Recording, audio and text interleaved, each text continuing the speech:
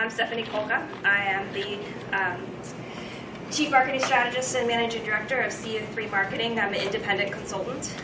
This is my company that I market so that I can help businesses with their marketing strategy and planning. Today I want to talk to you about content marketing and how you can use that to create customer engagement. It's really, really about, for you, if you're designing websites and apps, how does that tool fall into the bucket of assets that a company might have to drive customer engagement. And we're going to talk about a lot of ways that we have the customer journey. But first I want to talk about my journey and how I got to where I am today. So the first thing that I want to share with you is just the agenda of what we're going to cover, a little bit of what I told you about my journey first, to learn a little bit about my background. We're going to focus on the customer journey, and we're going to focus on the customer first, and then what are some key takeaways? I know that's important, and then how you use those to take action when you get back to your work. And then open up for Q&A. Hopefully you have some questions. I'd love to answer them for you. So here's a little bit about me. I actually started my background as a graphic designer. I went to Penn State and got a BA in visual arts. I graduated in 1997, and back then websites were around, but not as important as they are today. So my background is mostly in print design. I was actually a printmaker I did lithography as my background.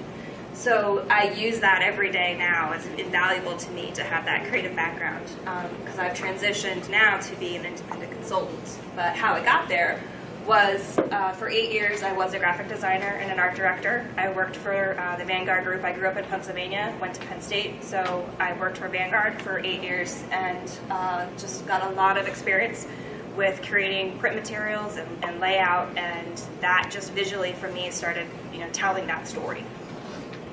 Then we moved on to the Maryland area, where that's when I started being more of an art director and taking on kind of more responsibilities than just the design.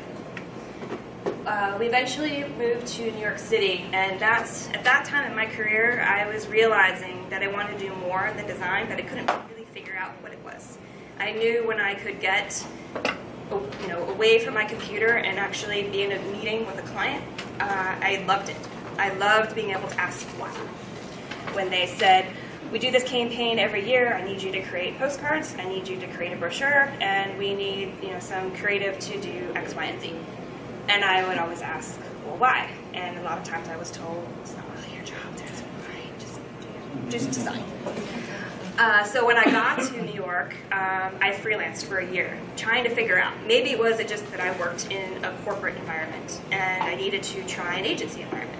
So I freelanced in different agencies, big, small, publishing, everything.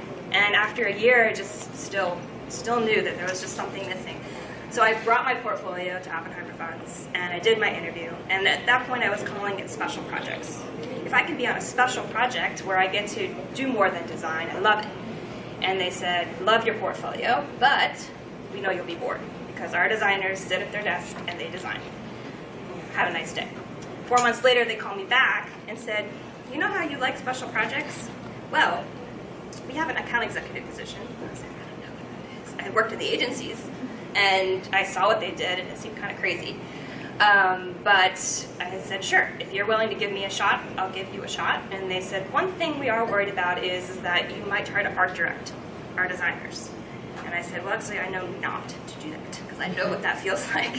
You want to own your creative, and you want to show your passion through your work, and you don't want someone really giving you that much direction. So I actually ended up being, Oppenheimer Funds had an internal agency. They had creatives, they had designers, but they had the account executives to work with all the marketing teams within Oppenheimer Funds. And Oppenheimer Funds, if you're not familiar, is a mutual funds, financial services, investments company. And so my account actually was retirement, which was great because I had done a little bit of retirement marketing at Vanguard, so that helped me also get that role.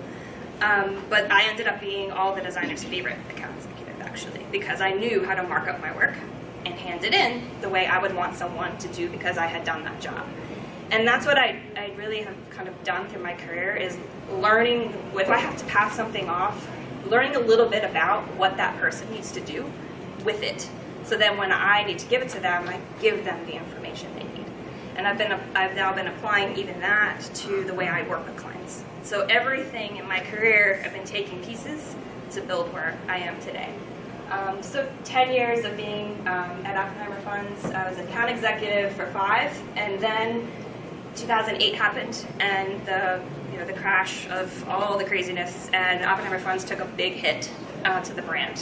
At that time, sales and marketing worked together, so they decided to break it apart, have a CMO come in, and actually build a marketing department.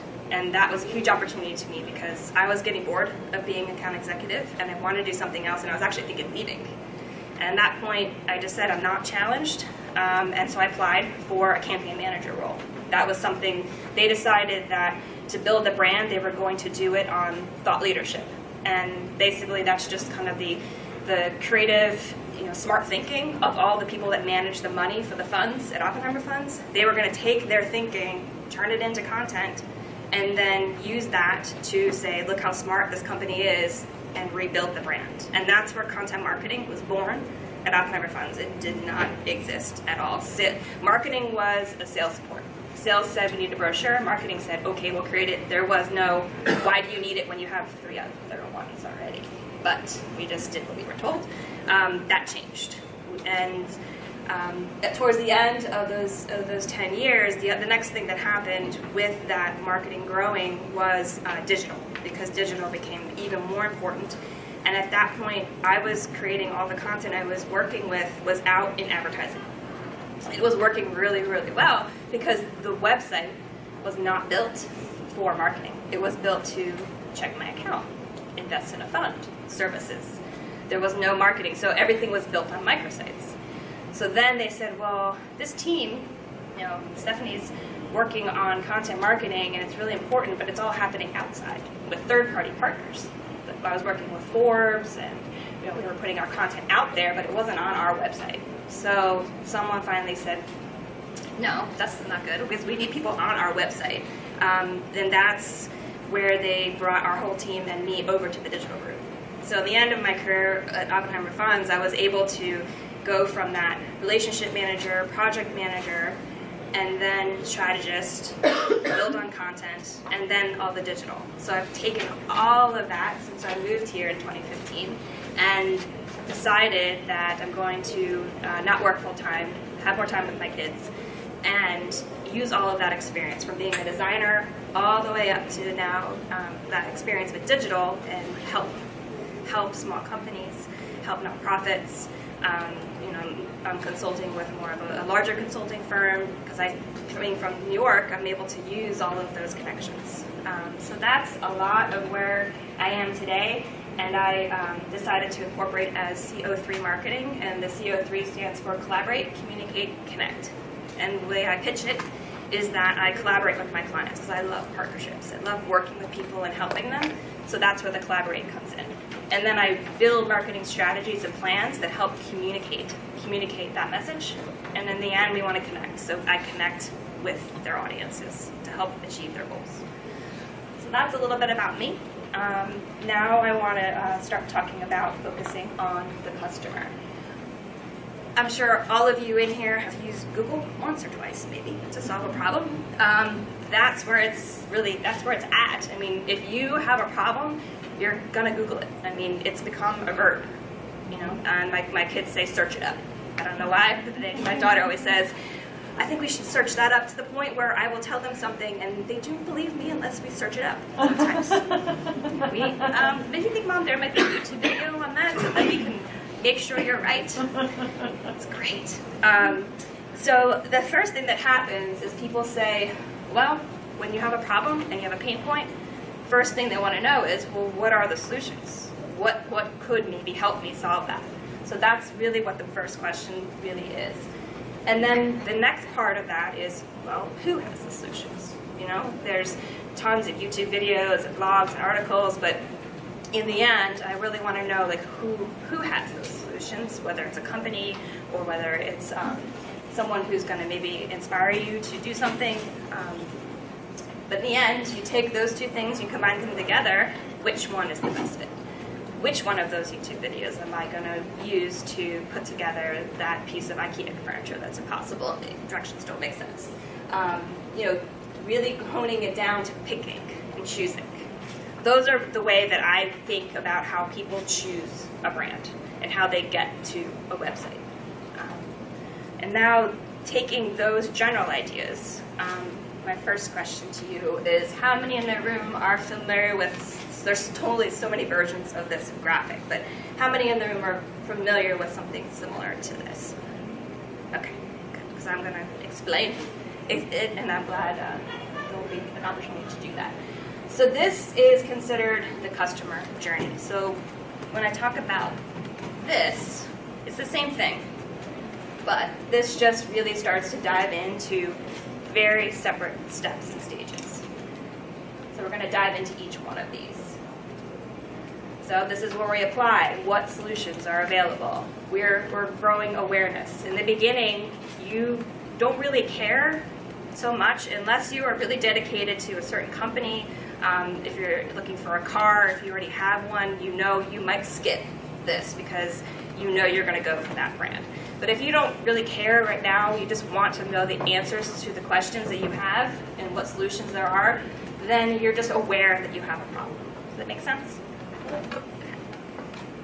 And again, this is the next part. Who has the solution? So now we start jumping into findability. People finding you, people finding the websites that you're creating, and you're using search to do that. So we're kind of starting to take that next step. Which one is the best fit? This, to me, is one of the key areas because people are really in a research phase at this point. They are looking to combine the two first steps, and this is reputation. So this is definitely where you're going to see people looking at maybe some Google reviews, Facebook reviews. This is a key step because the next one is the money step, because this is where people are going to choose the solution, and now they're going to take an action. They're going to purchase something. That is where we have conversion, where they actually decide to, this not only is it the best fit, I'm actually going to take an action and I'm going to purchase or buy something, or but it doesn't end there. And that is, I think, what people they think, especially maybe a sales force.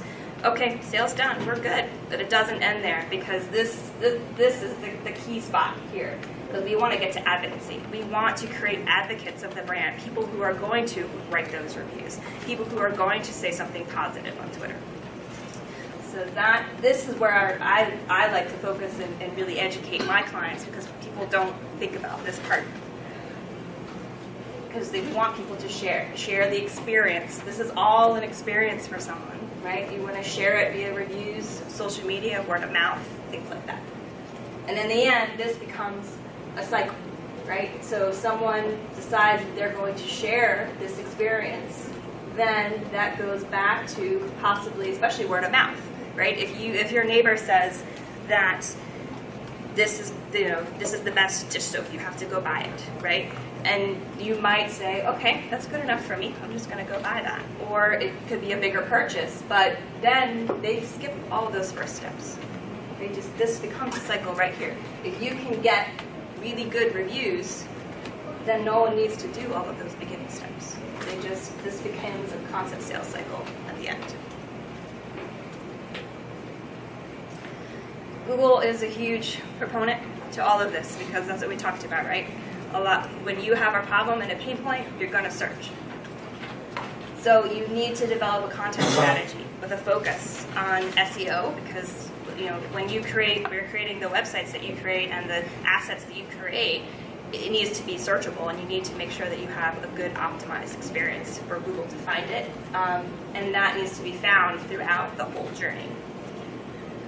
So some stats: 72% of customers turn to Google during the awareness stage, that beginning blue stage, right? We talked about that question. What are the solutions? People are using Google for that.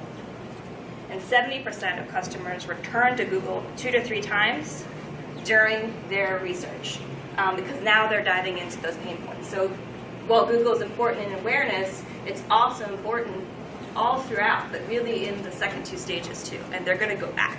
It's not just, I went to Google once I found what I needed, I'm going to go look other places, they will go back. So making sure that you are creating optimized experiences for the search engines is really key.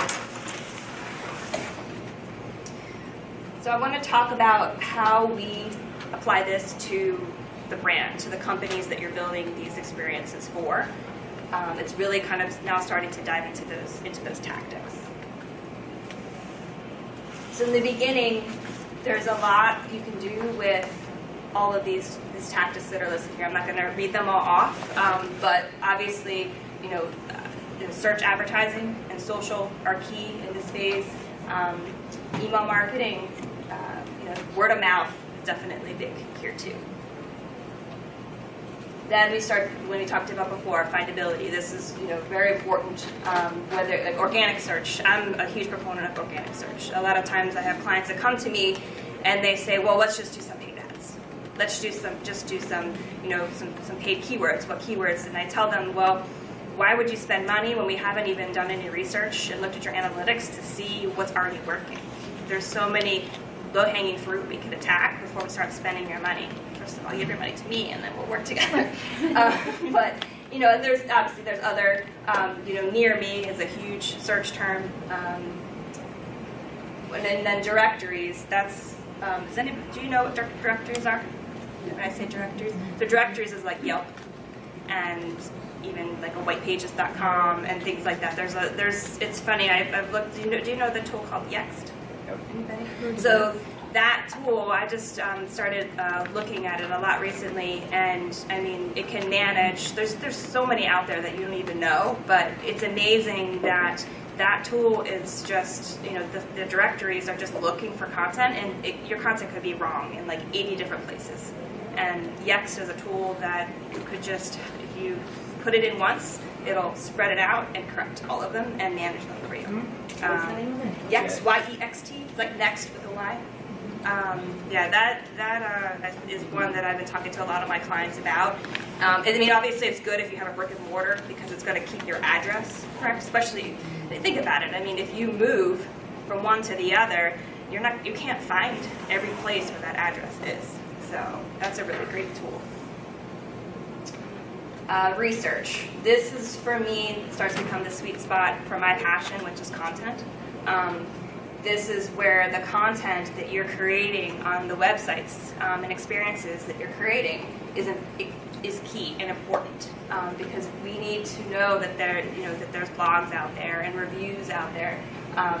Word of mouth, again, I think word of mouth really plays through the whole scenario, but by the time you're here, word of mouth becomes I'm starting to, okay, I believe my neighbor, I believe my friend, my mom, whoever, but I need to hear from other people. I need to go, if it's a product, I need to go on Amazon and look at all the different reviews. I know that we do that all the time. Whenever we're even just in the store, we'll see a product, but then we'll go on Amazon and read the reviews about that product and do price matching and things like that. But that right there in that research phase is key because that's the sweet spot.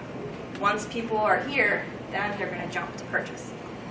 They're taking all that information from those stages to decide their purchase. And again, this is where the website is key because if you have a shopping cart, you need that experience to be very easy for someone to convert and jump to the cart, and then the shopping cart experience needs to be really simple because that's when people are going to talk about it. If that experience from here to here is simple, now they're going to talk about it and they're going to write a review. If it's someone who is a blogger, they may include that in one of their blogs. But it's really important to make sure that the website experience you're creating is something someone will want to talk about and they don't have any issues, because the worst thing is they're also going to use all of this for negative feedback, right? It's talking about, after the purchase, they expected their experience to be one thing. Was that what really happened? If it did, great, they're going to give you a thumbs up, they're going to write great things. If it didn't, flip could happen, and they start doing lots of nasty tweets to the brand, and that's not good either, because people can see that too. Does that all make sense? Okay. This is really where I work with my clients strongly, and that's creating that marketing strategy, because you need that plan and you need to combine all of these tactics. Choosing which one is really the best one. I mean, you're not going to do all of this, right? Because it's a laundry list of things you could do, right? And that's one thing my clients come to me and they've already picked something from each of these categories, and they say, okay, I'm going to hire you. You need to help me do 1, 2, 3, 4, 5. Why are we going to do those things? We haven't even, it's really looking at that experience we're going to create, and then we pick from the menu of what we're going to do to create that experience. And that's really about having the right content in the right place at the right time. You need to be, your websites and your social, you need to be where your audiences are, because they're not going to come to you. You need to be where they are. Okay, so some key takeaways from this journey. Really simple. Make it easy for them to find out about you, right? So that first stage is awareness. They're finding out just about you, that they're even aware that you exist. Now you want to make sure that they can find you. So once they've looked at all of these solutions that are out there, and they found out that your brand exists as an actual solution to the problem they're having, they need to find you. So let's make sure that the sites and experiences are optimized for search so that you're appearing in a high ranking so they can actually choose you. Trust is a huge buzzword that I use with my clients. This experience is all about gaining trust, because they are not going to trust you with their money and to make that conversion if they haven't had a good experience up to this far, and if they can't find you. But building trust through the content that's there. So let's say that you have a blog they've read, and then they look for another piece of content, and you actually have more content about the problem or pain point they have. Now they're building trust. This person actually understands, this problem that I have, this company, this brand, they understand my problem. So now you're building that trust for them to actually convert, and get what they're seeking. They need to make that purchase. So they need to trust also that the experience you've created from them so far, when they go to make that purchase, it's going to be the reality. And we've talked about this a couple times, but sharing that experience that they have. So I think about, find, trust, get, share. I mean, I've bolded all of those because those are really the key things that need to happen through the experience. And I just want to really hone in to this cycle we talked about before. Because once you make this golden, then they don't have to do so much work. And you can just convert and have more customers because you have a solid experience, they've trusted you, and now through the experiences other people have had, they've talked about it, and other people are relying on those experiences to make this happen over and over again. Okay. So, how to take action. It's essential to just anticipate people's expectations, right? We talked about what do they expect the experience to be. Before they even decide to engage with their brand, they're going to have an expectation, and that's challenging. It's very challenging to do, to even know what to expect. But there's ways that you can work on that. One of them is just knowing what your customers' pain points are. A lot of times, my clients come to me and they say, well, this is what I think we should do, and I. My products are great and everybody should want them, things like that. It's not about you, it's about your customers. And that's why I go back to that first slide. It's about identifying what people are searching for, what are the pain points, because that is when you can start creating content around solutions for those pain points. Building trust. So I trust that you know what my pain points are, so I'm going to start engaging with you more, come to your website, start engaging with the content there, because I've trusted that I'm going to choose your website to start to move down that journey, so that you can see what my needs are. I'm looking for content that maybe even educates me more on why I would choose you and make that decision to purchase. And then that you get that engagement. So without a solid plan, you're just throwing darts and hoping they stick, because that's where I usually start with clients. And I said, what have you been doing thus far? And they're like, oh, well, I've got a couple ads out there, and I just write a blog, and it's just stuff. There's no plan, there's no reason why these things are there. It's just, well, I know I need a blog. Really? Why? Why do you need a blog? Again, go back to that question I love to ask, why? Because it's hard. It's a hard question sometimes for them to ask. They just, well, I just know that my friend has the same type of company and he's doing great. He has a blog. But are your audiences the same? Are your price points the same? It's not apples to apples all the time. So when you do have it, then you can connect your brand with the target audience, and you can convert them to customers. And then, then you can build those advocates and get referrals, and then that sweet spot, that cycle we talked about. So I'd like to just open it up for Q&A.